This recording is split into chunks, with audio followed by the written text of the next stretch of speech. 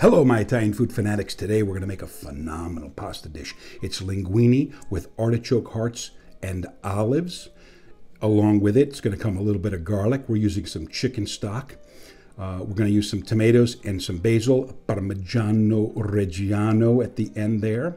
Now, you can make this completely vegetarian if you use a vegetable stock. And if you use a kind of a fake cheese, you can make it a vegan one too. Although nothing, not even cheeses, real cheeses made here, can compete with the real Parmigiano-Reggiano. Before we get into the kitchen, please hit the thumbs up button, hit the subscribe button. It should be right up here. Hit the bell, bing, so you'll know when I release a new video. Share with your friends if you are so inclined. If you have any friends, if you have friends, you got to share. Sharing is caring. And leave a comment down below. All right, I love comments. And if you've made anything from my channel and you want to shout out, please contact me on social media, on Instagram at Chef Argenti, and give me your name and the pictures of your dish, and I'm happy to feature you on a future episode of Italian Food Fanatics. With that said, let's not waste any more time. Let's get into the kitchen. You're gonna love this pasta. I guarantee it. All right, let's get started. First and foremost, we need some linguine. Of course, this is a pasta dish that uses linguine. This is the Artichoke. It's not the highest quality, but very, very good. We're going to need some artichokes because we're going to use artichoke hearts.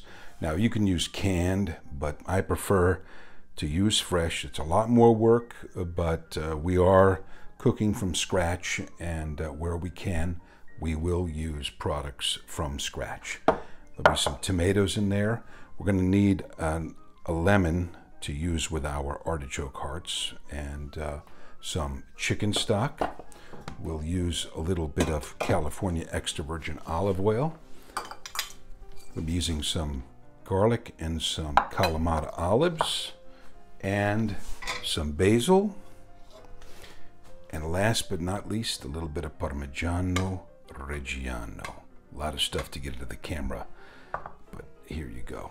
All right, so what we need to do is we need to process our artichokes, cut up our tomatoes, slice our garlic, and quarter these olives. And I'll be back when all of that's done, and I'm going to show you what to do here with the artichokes. All right, for our artichokes, we need a bowl with some water, and then we're going to take that lemon, and I'm going to quarter it this time. I want to get as much of the juice out as possible. And we're going to squeeze that lemon and its juice into the water. We need what's known as acidulated water. And this stops the oxidization of the artichokes. If you've ever worked with artichokes, as soon as they're cut and their surface touches the air, they begin to get black on the outside. You can see how when they cut that there, that's oxidized. It happens to all vegetables. It happens to everything, except artichokes are highly likely to just turn black on you. So we do that first, and let me come back and show you how to process the artichoke. Since we're dealing with the artichoke heart, I'm going to cut off the stem here, and then we're going to pull back these leaves. All right. I'm not going to stand here and do this, pull them all back, but just suffice to say we do that, and we are going to cut the top of these off as well, because you don't want your fingers being pricked by the ends of this. So cut that off. You need a pretty sharp knife because it's tough to get through these, and then we're going to peel everything back, and I'll come back when we've gotten to the center of the artichoke. All right, I've pulled everything back, and we've now gotten down to what this is called. This is the choke. These fibers, because when they go in your throat, they choke you. That's basically why they're called artichokes. That's the choke part. So we're going to remove all of this, and in the meantime, you see it's already becoming starting to oxidize. So we'll dip it in the water just like this. and that helps stop the oxidization process. Okay, so that's basically all of the choke. You can actually, because these are globe, you can eat a little bit of that, but I would prefer not to. And then we're going to trim the bottom. I'll come back when we do that. And so now all you got to do is just cut until you get rid of all of the really dark green areas. And we have the artichoke heart exposed here. Of course, we're going to want to put this into the acidulated water as soon as possible. I'm going to cut all these green parts out of here. You can see how it's already oxidized. And I'm going to cut this into eighths and throw it in the water.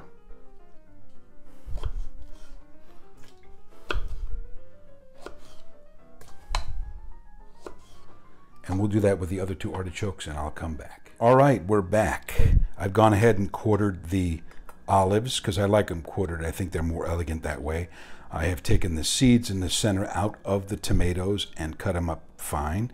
The artichokes, as you can see, have all been put in acidulated water, and you can see that they're not changing color. And of course, our garlic is sliced fine. Now it's time to go onto the stove. All right, we're on the stove.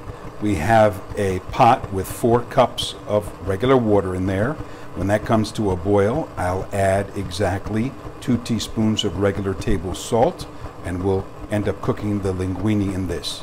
I don't use any special salt. Doesn't need to be rock salt. Doesn't have to be anything. Just regular table salt. Salt is salt, after all. And now we'll turn our attention to the condimenti, or the sauce. All right, we're on the stove, and we're going to put a little bit of olive oil in our saute pan. I'm always a little bit generous with the olive oil. And we'll put in our garlic, and we're going to cook that until the garlic is a golden brown. And then we'll add in our olives, our artichoke hearts, and the chicken stock. All right, you can see how our garlic is slowly turning golden. We want to arrest the cooking right there. So we'll add in our olives. We'll add in our chicken stock, and that instantly stops the cooking. And then we are going to slowly add in our artichoke hearts. I don't want to add the acidulated water in there. I just want the pureness of the artichoke hearts to go in. No seeds from the lemons or anything like that. So, and of course they're raw, so they're going to have to cook. We're going to let them come up to temperature, and they're going to cook away for about 7 to 10 minutes.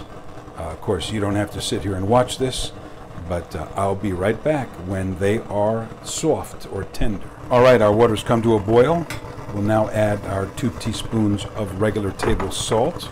And once that dissolves, which is literally instant, you can even use the pasta to turn it around. We'll add our linguine in there, and we're going to cook that until it's just al dente. We don't want to be tossing the pasta around in the condimenti for too long, because the artichokes will be soft and they'll be very, very delicate. So we'll cook this and we'll come back. All right, we're about 2 minutes out from our pasta being ready. What we're going to do is add in our tomatoes and our basil.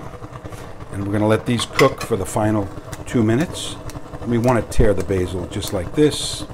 We don't want to throw it in as I do in some other recipes. I just toss it in whole. I'd rather have this in pieces for this particular dish, and removing the big center rib out of there to make it a little bit more elegant.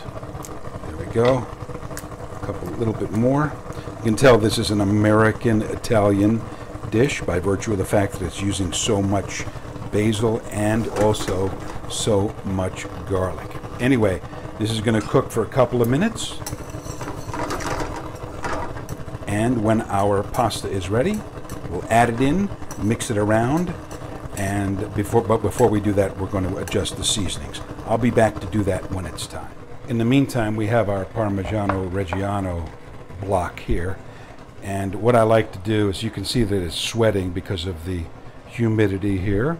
I'm going to just cut off a chunk like this, and we're going to use that to grate in, and we'll wrap this in plastic so it's not handled.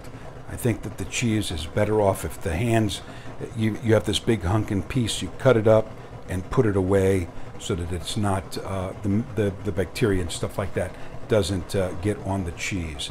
Now that seems to be nitpicking perhaps for some of you, but that's the way I like to handle it. I like everything to be clean. All right, our pasta is almost ready, and now I'm going to check for seasoning. It's going to need salt and pepper. I'll put a little pepper here, and of course a little bit of salt as well, not too much. All right, I'll be back when the pasta is ready. All right, our pasta is done. I mean, it's literally 30 seconds away from being al dente. And so we're going to bring it into the pan, turn up the heat, and we're going to lightly mix this around. And the reason is because there's already a lot of liquid in there, and we do not want to damage the artichokes, because believe it or not, they are perfectly done. They're very, very tender and nice. With that said, if you plan on making this and you're going to use canned artichokes, just prior to putting the pasta in the pan is when you should add them. Because if you add them the way that at the time that we added the raw ones, they'll disintegrate. It'll be a big mess. So now you can see that I'm very gentle. It's not like I normally, where I'm tossing things around, but we do saute, but with these instruments here, I am very, very gentle because I don't want to damage those artichokes. All right, and look at the beautiful colors here with the red and the green, and we're going to add in some fresh basil in just a second to accentuate that. But look at this, how sweet it is, all from scratch. All gorgeous. Wow. I really can't wait to taste this. This is something else. All right. So now it's literally ready to go. The water has been soaked up by the pasta. We have it in there. It's seasoned properly. Everything's good. All right, let's dish it up.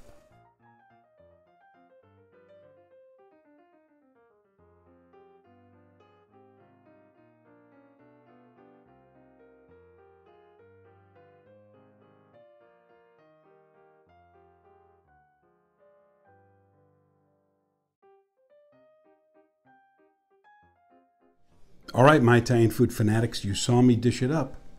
Now it's time to taste and see if this is any good. Artichokes, olives, linguine, basil, garlic. Oh, how sweet it is. Those are those globe artichokes too.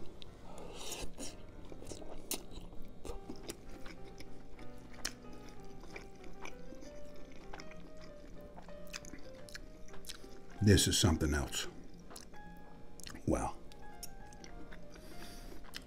You know, even though artichokes have a very subtle flavor, when you bite into them, it comes through.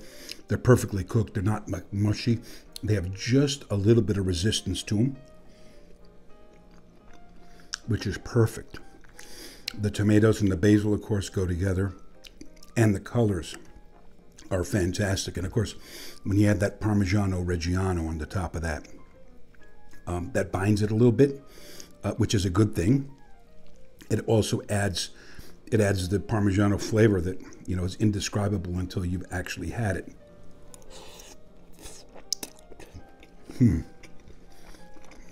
Pasta perfectly cooked. Now, truth be told, I did put a lot more sauce or condimenti on than you would probably get in a restaurant. But then again, This is our home. You can do whatever we want. And the more vegetables that you eat, I think the better for your health. Oh, I love artichokes. I love artichokes. Now you can use the canned ones.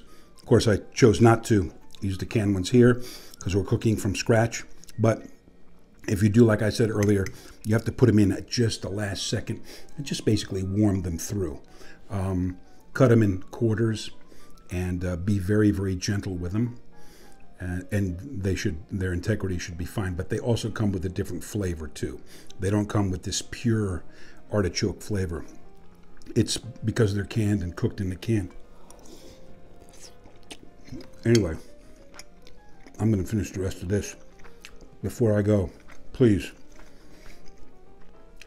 hit the thumbs up button, subscribe, it should be up here. Hit the bell button so you know when I release a new video. And share. Leave a comment down below if you have a couple of seconds to do so. I really appreciate it. Anyway, thanks for watching my channel. Wherever you are in the world, I hope that you're having a great day. And I'll see you in our next episode. Bye.